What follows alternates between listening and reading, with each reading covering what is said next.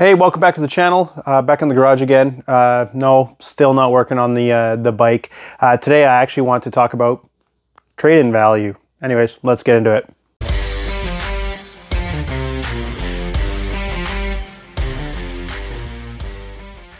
So yeah, I'm still not doing the handlebars yet. I did actually end up opening the box up, so I actually know what they look like and what brand and everything is. Well, I already knew what brand they were, but what they actually look like.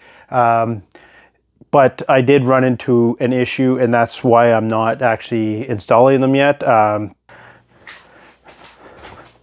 Duke, it's just a box. The other thing is black bars, and those are chrome. I even forgot that I actually ordered black bars.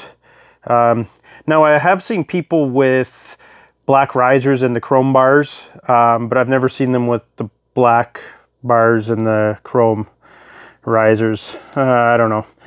It might have looked all right still, but so that could be another question I could ask you guys. If you noticed in that clip, I actually have black handlebars. I guess my thinking at the time, again, this was back in 2022 that I ordered them and received them.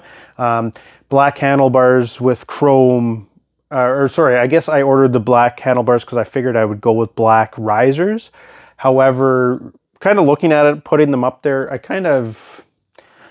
I don't know, black handlebars with chrome risers. I've seen people with black risers and chrome handlebars, but I haven't seen it inverse. I don't know. Let me know. Do you guys think that would be a good look or not? I don't know. Anyways, let's get into the topic. So I actually took my wife into the dealership this weekend, just to, you know, look around at bikes, Street Glide. So what happened?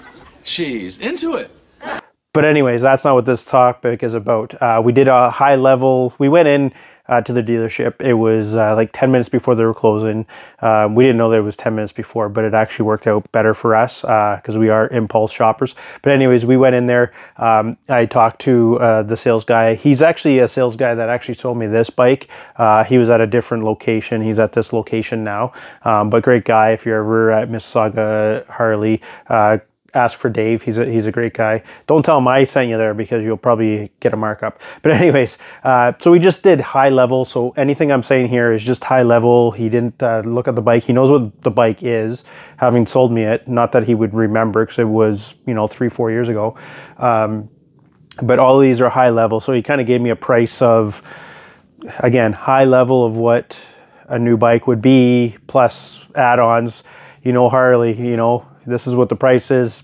This is the price for all the add-ons to make the bike yours, right? But anyways, that's here nor there. But I did bring up the question of trade-in, and I mean, he remembered that it was a Sport Glide, and he knew it was 18, 19. So I told him 18, which it is an 18. I didn't tell him any kilometers or anything like that. So he's like, you know, he just priced out one recently, and he said about 12 to 13,000.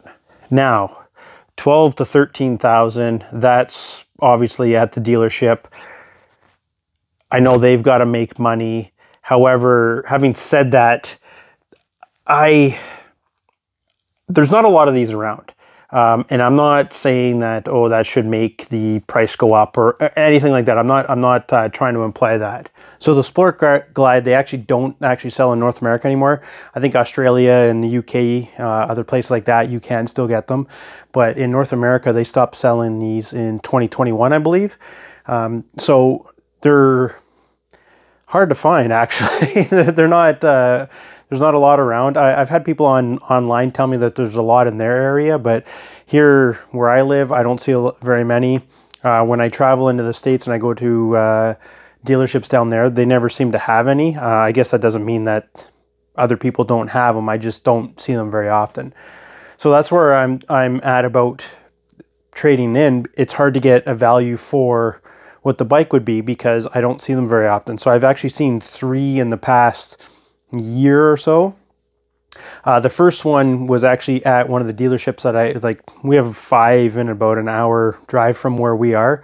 I've only ever seen one, and that was just recently. It was within the last 3-4 months, and it was actually listed at 21,000.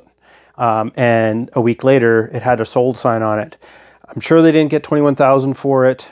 It was a 2021, so obviously it was a lot newer than this one, and going to be a lot less kilometers than this one. This one I have about 38,000 kilometers on it. I'll put the miles in somewhere. But that one there, I'm sure they would have got at least 19.5, 20 grand. I'm sure they didn't pay 21,000, but you never know. Another one that's up for sale right now is actually on Auto Trader. That guy, it's a 2019, and he only has just over 12,000 kilometers on it, and he's selling his for 17.5, which is basically what I paid for this when I purchased this back in 2021, and it's a 2018, so it's in and around the same price range. I think ours was 16.9, 17.5 because we got free oil change, something like that. I don't know. It was in and around that price range, which I'm not saying I would get that for this one, but I was thinking more in the 15,000. The third one I've actually seen was back in November. My wife and I were actually in Las Vegas for the Formula One. Great time. Want to go back just to see it when the track's not set up, because that was the only time we've ever been, or I've ever been to Las Vegas. But anyways, that's here nor there. They had one at the Harley-Davidson Las Vegas, and it was a 20, I think it was a 21 as well, but it was 18.5 US. So that's over 20 grand Canadian. So I was shocked that it would be that much. Again, I think that's on the high end. I definitely think I can get more than 12 to 13 grand for this. I don't think I can get the 18,000 for it. So I guess that's my question to you guys. Do you think it's worth trading it in for less money than you could probably sell it on the open market? Trading it in, I mean, we can do it at any time. Gone, paperwork, gonna get, you know, probably 2,000 less than what I can get on the open market, but we wouldn't have to go through the rigmarole of, you know, listing it, having people come look at it, test rides. It could also be on there for 2 months. A lot of bikes I look on Auto Trader, I look on there a lot. They've been on there since like October, some of them. So it's not going to go flying off the shelf. I mean, it is winter, but yeah. Anyways, that's what I'm asking you guys. Do you think it's worth taking a few thousand less, or sell it on the open market and wait for a new bike, basically? Anyways, until next time, later.